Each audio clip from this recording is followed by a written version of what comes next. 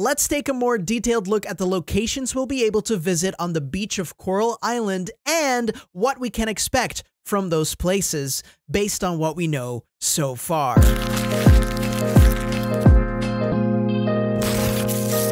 Hello there, I'm Mr. Cobwobbles, this is Alfred, and welcome to a new Coral Island video. In one of my previous Coral Island videos, we discussed Starlet Town, the main area of the game in detail. You can check that right over there. And there's an entire playlist of Coral Island videos you can check out over there too. And of course, there's a lot more where that came from, because there are more areas on Coral Island that we can take a look at. Today, we'll be going to the beach area of Coral Island. The beach is described as a place rich in sparkly white sands with an abundance of seashells and even some seasonal fruits. There's a pier, a few buildings, which we will go into more in this video, and it's also home to the gateway of the ocean exploration mechanics in this game, the diving spot. From what we know, you'll be able to go to the diving spot to travel to different diving areas around the entire island and travel deeper and deeper every time. Don't forget to clean up those seabeds, try to save the reefs, and who knows,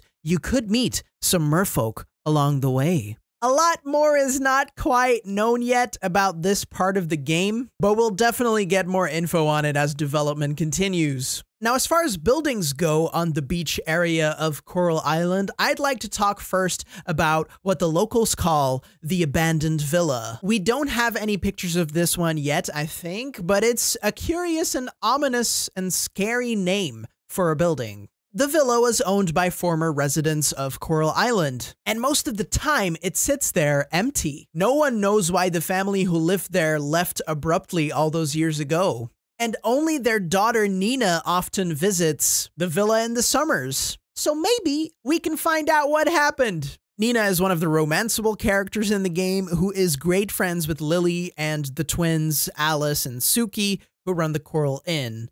So maybe they also know some stuff about it. Who knows? Maybe I'll become like a Sherlock Holmes on Coral Island and figure everything out. That's my goal. That's my goal. Detective Cobble and Dr. Alfred. Let's go.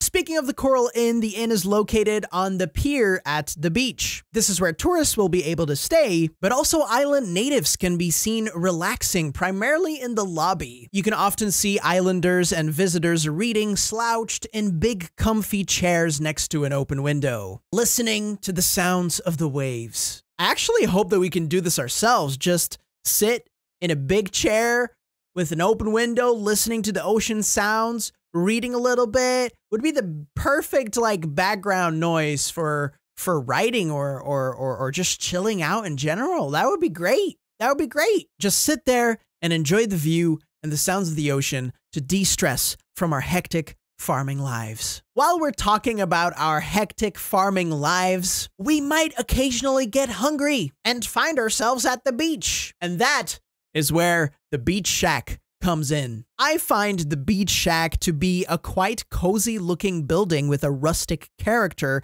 and I just love the vibe it gives off. The beach shack is open almost every single day and is run by Jim and Sunny. You'll be able to purchase fishing and diving equipment here, as well as some amazing seafood meals. I'm gonna be honest, I'm not a huge fan of seafood, but I'll definitely stop by for some gear and to see Sunny and his son Oliver. Also, quick intermission, if you like games like Stardew Valley and Animal Crossing and soon Coral Island, I started a playthrough of a game called Spiritfarer on this channel, and it combines elements of these types of games with a beautiful 2D art style. It's super cute and emotional. Maybe you'd like to check out the first episode. Who knows? Right, next up we have the floating boat, which is apparently the boat that Theo uses to go fishing. As we discussed in the Townies video, Jim gave Theo his boat to continue his fishing business. It's described as a vintage boat, not the shiniest, and somewhat fully functional, which kind of worries me. Especially the somewhat in that sentence worries me a lot. Like, Theo, are you gonna be okay on that boat? But hey, if it works, it works. I hope Theo will take us out on his boat someday.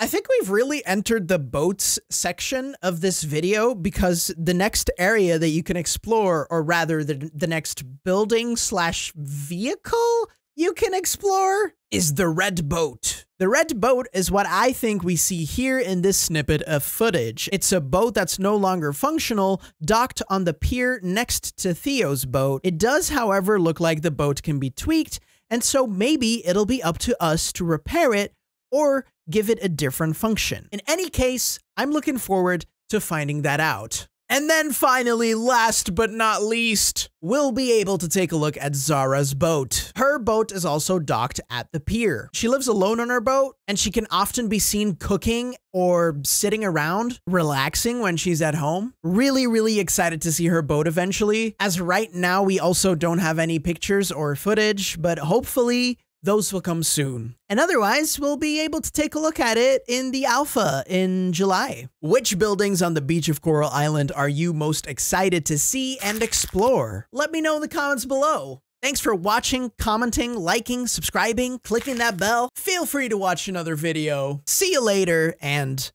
hoot hoot, mother forkers.